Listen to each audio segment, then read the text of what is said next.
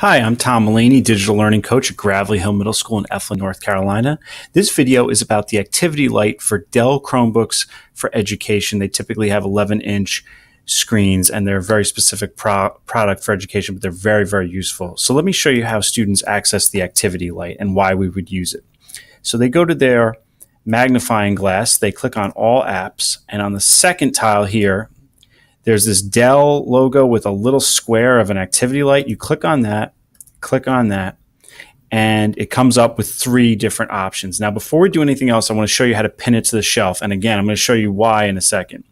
So we right-click on that on the shelf, and we click Pin, and now it's there forever. If I turn it off, it's still there, and now I turn it back on. What the activity light does is if you click blue, on the back of the monitor, there's a blue light that now turns on. Now I've made that light red. Now I've made it yellow.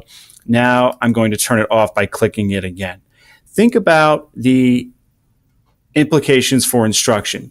Set your light to one of 3 colors based on your opinion, based on the assignment you want to do, based on the option you choose. That is such a cool thing.